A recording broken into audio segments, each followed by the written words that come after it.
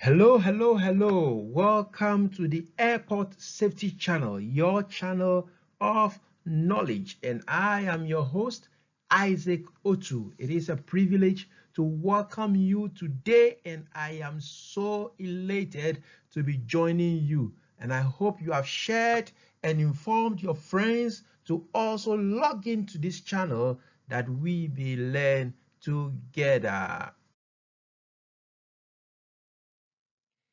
Airport inspector. Do you have what it takes? Part 3. We have started already with Are you ready? And that took part 1 and part 2. Today we are starting part 3, which says, do you have what it takes? Our question for today is, do you have what it takes? We have gone through what is expected of an aviation inspector, and we will try to look at the qualities or knowledge required to be a good inspector.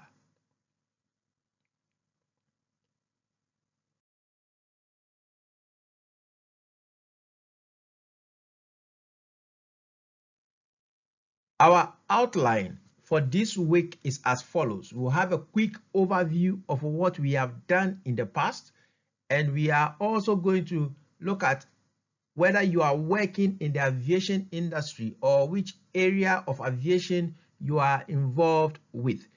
We'll have general airside training as a topic. We'll also look at personal development, tools for performing airside inspections, and also have a new slide called Your Input that will also seek for information from you. We will, as usual, end with a bullet for you.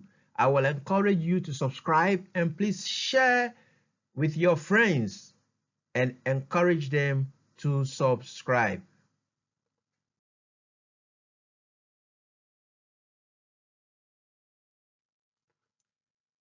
So the question still remains that as an airport inspector, do you know what is involved? That is what we did in the previous week. And we looked at the airport operator because we have already looked at what the CAA is doing. So last week we answered the question, are you ready as an airport inspector? The presentation focused on the airport operator, and we learned that the CAA has standards mandating the aerodrome operator to have an aerodrome inspection program. The airport operator is solely accountable for the inspection of the aerodrome, even if third parties are engaged in performing that activity within their service area. The airport operator is still accountable for ensuring that the inspections are done. And we also look at the aerodrome inspection program and also internal audit program. And therefore, in our presentations, we'll be using inspection and auditing interchangeably, because the sole purpose of this channel is to build you up from being an inspector to becoming a fully competent auditor.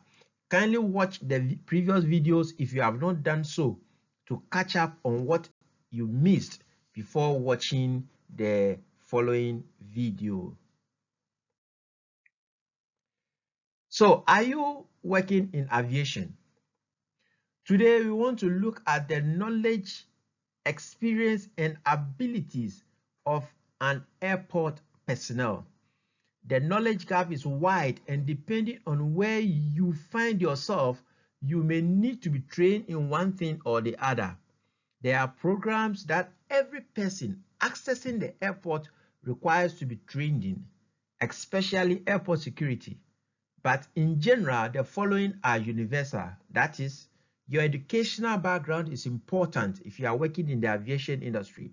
Your orientation on the job roles that you must perform is also important. Certification for your competencies, that is, specific certification for specific jobs, are sometimes required. You also need to have induction training, such as aviation security training, on-the-job training whilst you have been employed, specific job tasks, and recertification of your capacity and professional training as required, and also continuous self-development. That is, personal self-development is also very important. General airside training. Before you can conduct inspection on the airside, you must have gained a certain level of knowledge. We will start from the first day of accessing the airport. That is, to access the various zones of the airport, everyone requires an access badge. You must be trained in airport security and safety and successfully pass a form of examination before you can access, or you will be issued the access badge. For persons working on the airside, they require airside safety and airside drivers training if they will be driving, that is to say, in order to qualify for the access badge. For the drivers, some airports have badges that limit which part of the airport you can drive. What do you have in your airport? Let me know in the comments below. And also check if your airside access card is still valid. Is it? Let me know in the comments. Yes, let me know in the comments, because everyone working in the airport gets the opportunity to go through the aviation security training program. If you work on the airside safety may be included in the AFSEC training, but basically nobody gets access to the badge without going through training.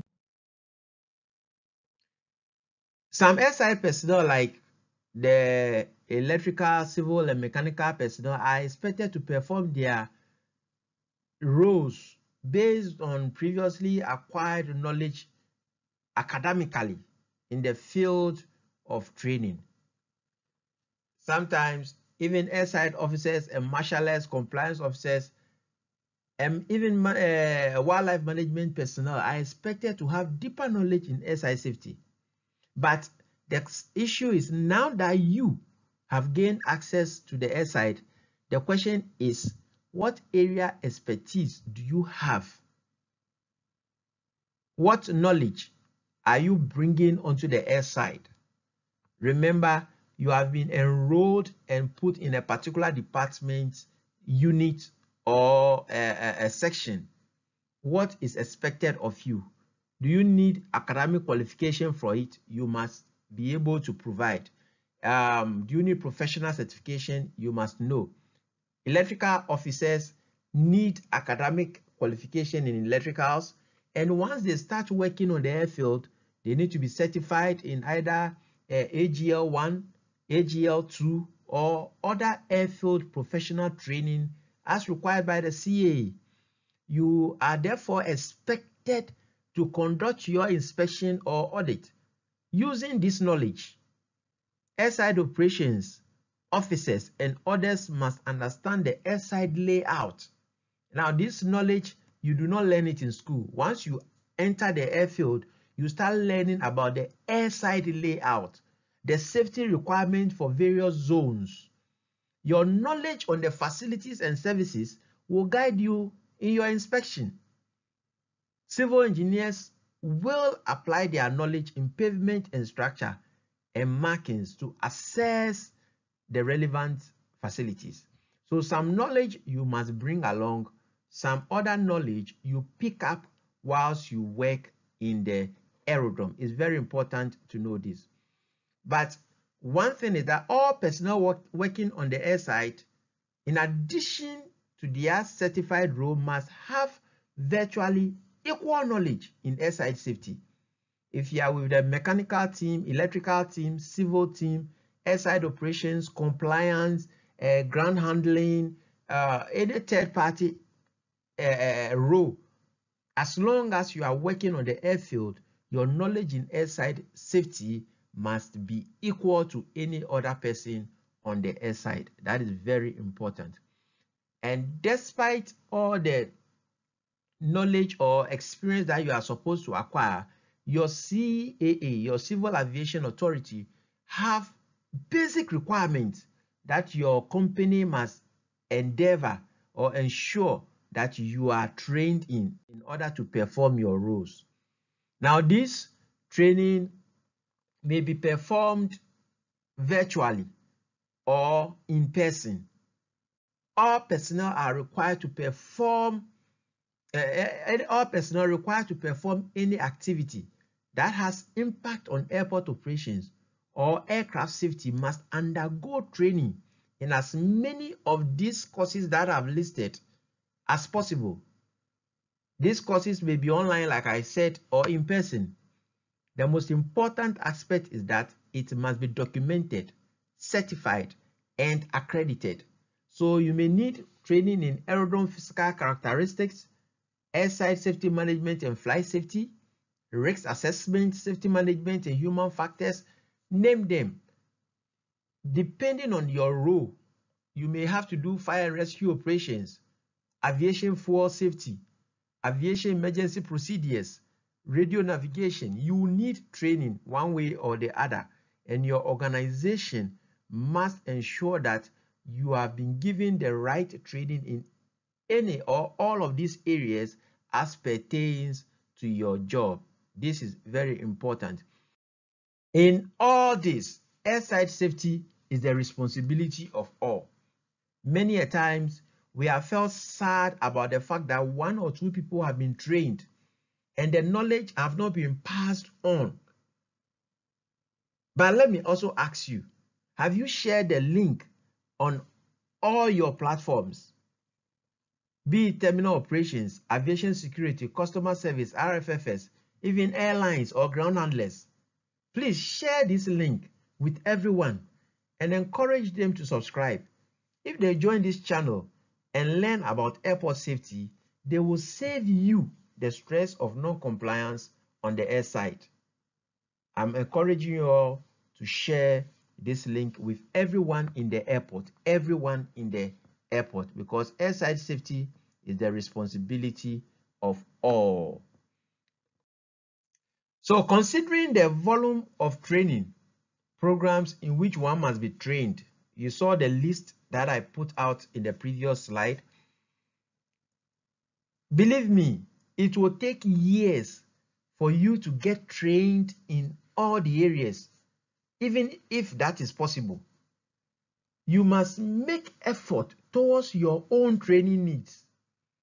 Some companies have incentives to support their personnel who are initiating their own training and personal development. Others don't. But all persons have to motivate themselves to be fit and competent in doing their jobs. Any liability that results from how you perform your duty can harm your company, but it may hurt you more emotionally and professionally, knowing that because of a mistake you committed, an aircraft has crashed, lives are lost, or an aircraft that is landing with your relative on board is not landing on a safe runway because you didn't or you are not confident of the inspection you performed on your runway. So it is important that you encourage yourself. Share this link to encourage someone else to also initiate their own personal development. This is why I am so passionate about building this channel, because I believe if we share the knowledge, I may be landing in your airport and you having this knowledge will make it safe for me. You may be landing in an airport in another country, and knowing that your colleagues in that country have the knowledge required to receive aircraft safely, you will land confidently. So please go ahead, share it with people you know in your airport, in other airports, in other countries, so that this training will go global. Aviation training is very expensive, and I am glad to be contributing my quota to share the knowledge. Do yours. Personal development includes reading your aerodrome manual, your own airport operational manual. Look for them, read them, and know what is expected. Review previous inspection and audit reports. Use online search engines. You go to Google and you can key in any word you don't understand, and you will have meanings and materials to understand them. Learn from personnel with greater experience. Those who have had the opportunity to be trained, go to them, ask them for the materials, and learn from it. Learn from your peers. When you go out together, be confident and ask each other questions so that you can share your ideas and get the best info. And also verify hearsays. Don't take things for the way they were said. Verify. Go into your own records. Find the annexes. Find your error manuals. Find out why a certain activity is performed in a certain way. And also subscribe to this channel. You are on this platform for a purpose. Be the messenger to spread the news. Be the messenger to make your colleagues aware of what is available on this platform.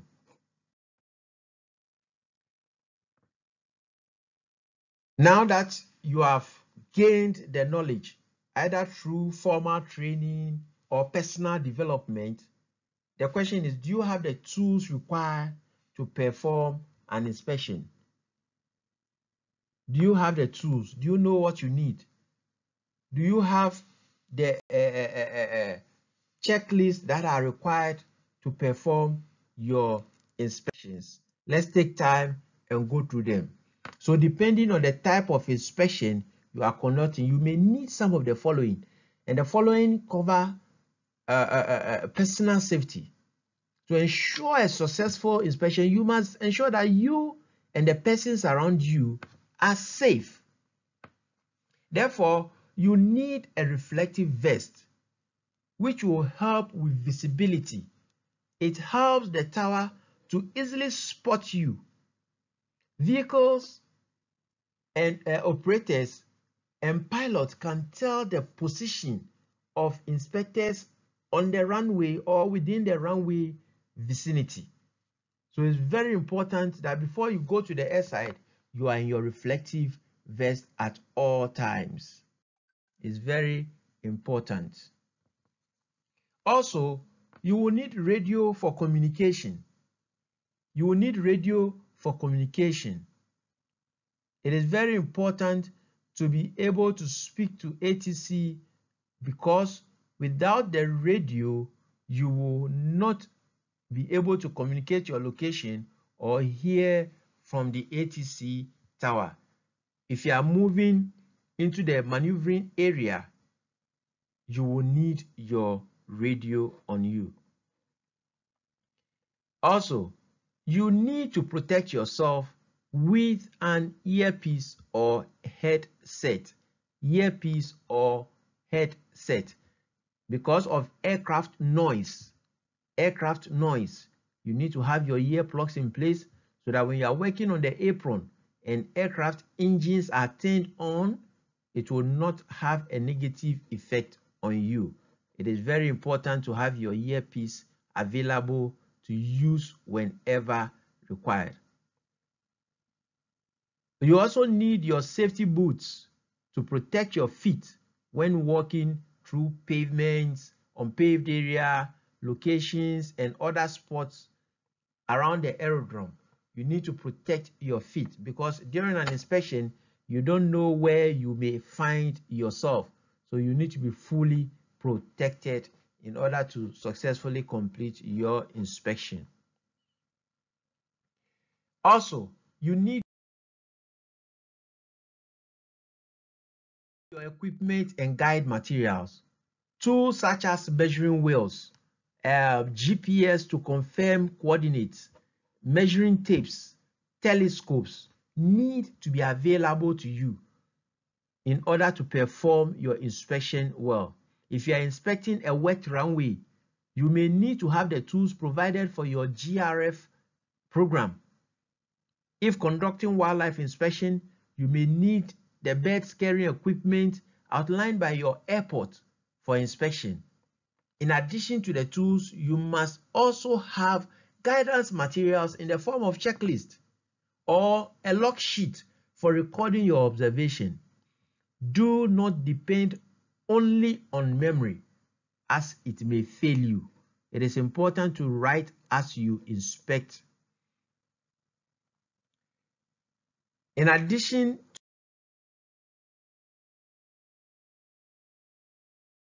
to your tools and your safety, you will also need a vehicle in moving up and down the airfield.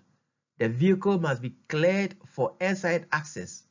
It must meet the requirement of at least having a beacon, radio communication, and any other standard set by your airport. You may be also working with a team, ensuring that each and everyone is appropriately dressed for the inspection. It is very important to ensure that you are all safe on the air side.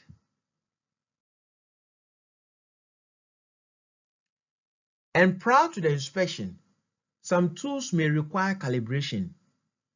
Ensure that your tools are well calibrated and will read the correct values for you. The wheels of the measuring equipment may have worn out and may not be reading the right values. If you have a plastic measuring tape, it may have stretched out and will give errors in reading. So it's important that you have a standard reference for calibrating such tools and also confirming that you are getting the right values. Even checklists may be outdated and not contain the right information in relation to the what is on ground. All this must be checked prior to the inspection. So I believe you can now understand what knowledge you need, what experience you must acquire, even how to acquire that knowledge or experience, which could be through formal training or personal development. Listening to presentations like this on your own will give you the experience. In addition to that, you have to make sure the tools that you are using are correct and appropriate for the inspection. These are things you need. You need to perform your radio test before you go into the restricted areas. Review your checklist. Make sure that each member on your team is aware of what is expected of them.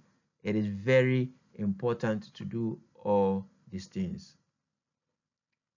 So, before we bring the presentation to an end, the question I'll ask is that let your input come. I want to ask your opinion on what our next presentation should focus on. What should I focus on in my next presentation? Should I focus on airport layout and airside facilities? Because I've done with the inspection, what is required, what documents you need, and now we are going to start the inspection. But should I go with airport layout and facilities for you to know your airside facilities better? Should I do that? Or should I go deeper into the airside inspection checklist? Should I go deeper so that we look at the standards and what your checklist is also saying? And the third option is, should we go have an exposition of our Annex 14? Should we have an exposition of the Annex 14 so that we dive straight in there, take it one item at a time, and explore what the Annex 14 has for us? I need your opinion on this. If you wish us to dive straight in, let me know in the comment section. No comment means no presentation in the coming week. I am waiting for your comment. I want us to do this together, so join me. Just subscribe, press the like button, very important. Press the like button so when people are searching for this channel, they can easily find it. Press the like button. Okay, so to end the day, I'll give you my bullet points. Personal development is a personal choice. Self-development is a personal choice. The reward is self-confidence. The benefit is beyond your organization, and the potential opportunities is international. Personal development is the way to go. Airport Safety Channel, your channel of knowledge and experience, is here to help you in your personal development goal. You are not alone. Let's do this together and make our airports the safest place for any aircraft to land. Thank you very much for staying with me. Help us to reach 500 subscribers before 31st August. It takes only a second. Encourage your colleagues to connect to this channel. Subscribe, click the bell, click the like bell, and share with one and all. Thank you very much and stay safe.